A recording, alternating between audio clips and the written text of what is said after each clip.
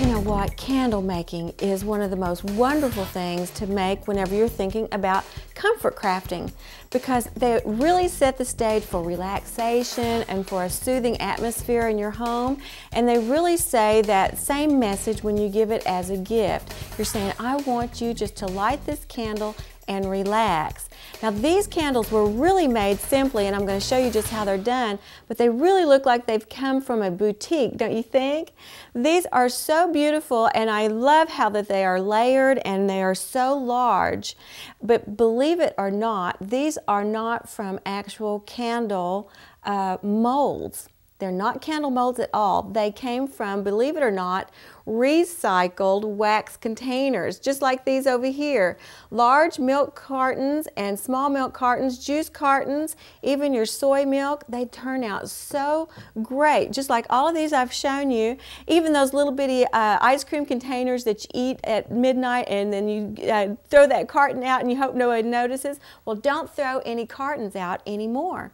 Now, let me tell you one more thing that is so good about this crafting idea, and that is you do not have to go and spend lots of money.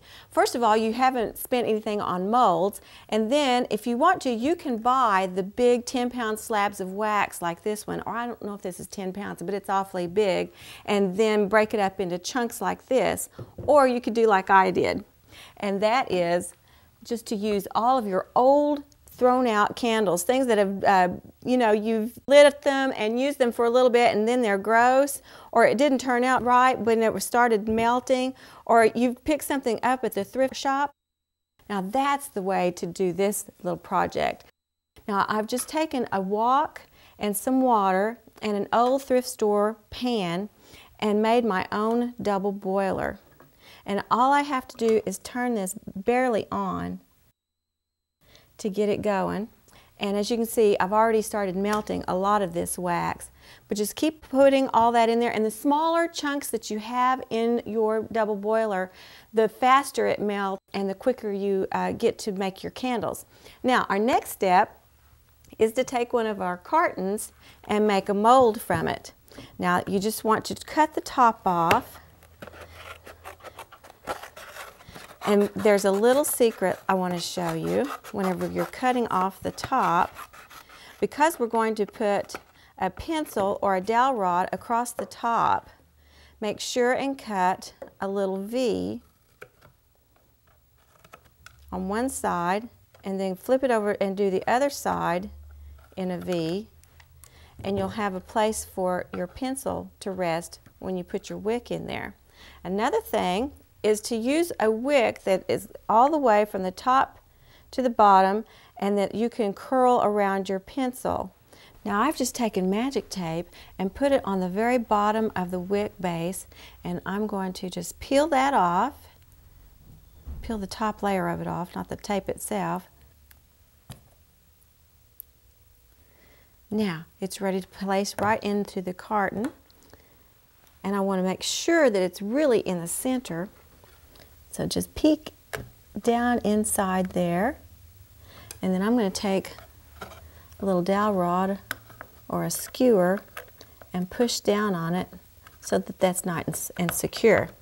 Now the next step is to place our pencil back on there and just roll that wick around. And this is a waxed wick. You can get these from Yaley's Candles in any of your craft stores, and it'll stick to itself right there. Now we're ready to go. Make sure you place it on a cookie sheet that has something lined on it, because just in case you have a little accident, you don't want to cover your entire table with your wax. Now one more thing that is a good idea is to cut a little square of cardboard and place it in the top, because sometimes these milk cartons get a little bit out of shape at the top, and that'll keep it from doing that. Now let's check on our wax, and it is definitely ready to pour. Be sure that you do everything safely, and this is definitely not a craft for children.